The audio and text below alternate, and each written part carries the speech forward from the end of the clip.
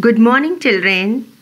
Today we shall go through lesson 8, Status of India and Contact with Foreigners during post-Mauryan period. After the fall of Mauryas, a number of native Brahmin rulers such as the Shungas, the Kanvas and the Satavahanas were the prominent in India. So, before moving ahead, we shall know the different dynasties in South India and their founders. The dynasties were Shunga. It was founded by Pushyamitra, Kanva by Vasudev, and Satvana was founded by Simuk. Now we will know about some buildings which were constructed during the reign of Satavahanas. These were Chaityas and Viharas. Chaityas were the praying halls and Viharas were the place where the Buddhist monks resided.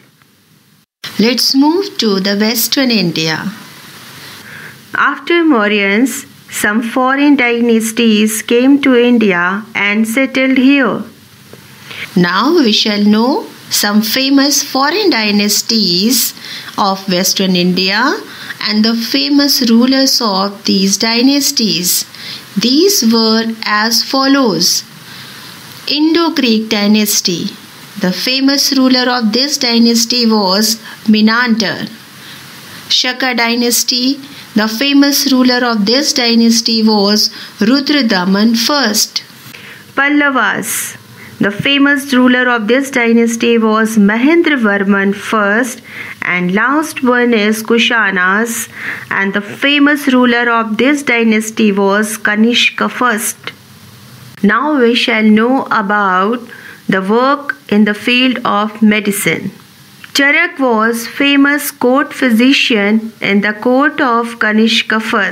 The famous medicine book Charak Samhita was written by Charak. Let's know some more important facts about the rulers of this age.